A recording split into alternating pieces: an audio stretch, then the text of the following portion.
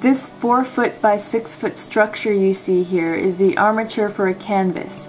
I built it with 1x3s. Along the edges of the 1x3s I attached quarter rounds. This is to give the canvas a nice sharp edge to be stretched over, so the canvas will be a smooth sheet all the way to the edges. These triangles are made of masonite hardboard, and these brace all the corners and keep the structure from twisting. Now here I'm beginning to stretch the canvas over the frame. I cut a piece of canvas large enough to wrap around the entire front of the frame and be stapled onto the back side. So the canvas is laid down here on my living room rug, and the armature is face down on the canvas. And what I'm doing here is stapling the canvas to the back.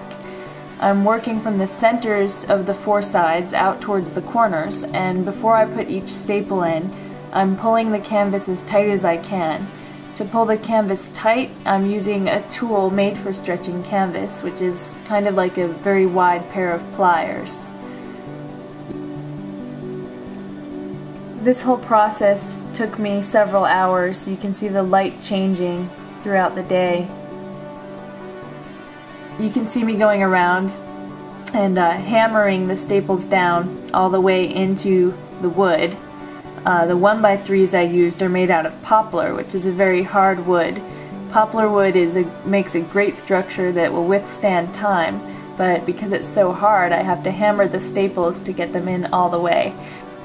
Now I've just about reached the corners, and what I'm doing with the corners is I'm taking my time to fold the excess fabric over very neatly. It's similar to folding hospital corners. You have to be really careful at this part to make the folds really tight and perfect.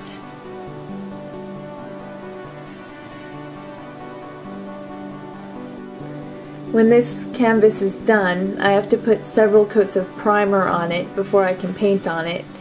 It's going to be a painting of an enormous and very beautiful fall tree with red, orange, and yellow leaves against a bright sky. It's going to be hung vertically on a very high wall, so that when you walk in the front door of the client's house, you'll be looking at this beautiful tree. On a scale this large, it'll be a pretty impressive painting. You can see what a very large canvas it is. It's 4 feet by 6 feet. Thanks for watching.